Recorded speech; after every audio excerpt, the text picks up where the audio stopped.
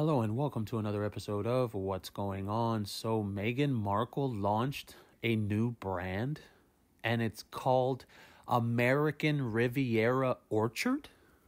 What does that sound like to you? Tell me in the comments. American Riviera Orchard.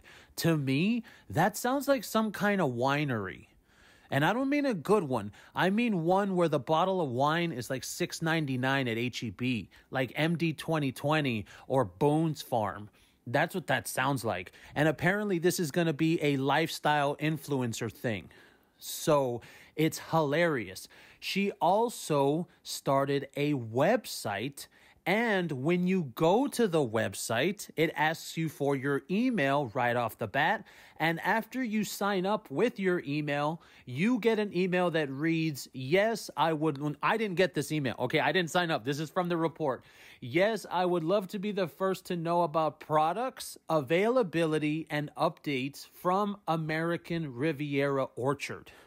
But I don't understand what this is supposed to be.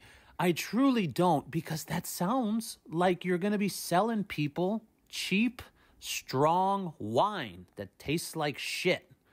Honestly, that's what it sounds like to me.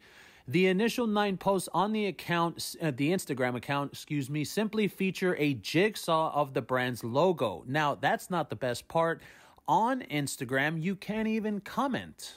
And who is surprised at that? Nobody. Because you're not going to comment what you feel to Meghan Markle. She's only about her truth, her peace. That's what she's about.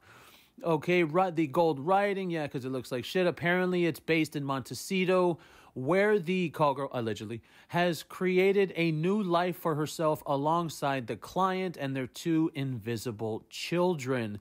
She also released a promotional video for the venture. Now, apparently, this video literally says that she turned herself into a Disney princess, and that is sad. Because we get it, Meg. You have this thing in your mind where you haven't gotten older than 6. So both of you people are immature fools. We totally get it. Now, they go on to talk about Samantha. They go on to talk about yada, yada in a 58-page summary. Okay, so that's basically about it. Now, this Instagram page already has a bunch. It already has 41,000, you see. So I think this is just going to be something where she releases what she wants, obviously Photoshop photos, and she's going to try and sell shit. And I don't know how crazy you have to be to try and pay a rich person, because she's already rich, being connected to Harry, to try and send money to a rich person and buy things from them. She's really going to try the Gwyneth Paltrow thing. Well, I'm going to end this off here.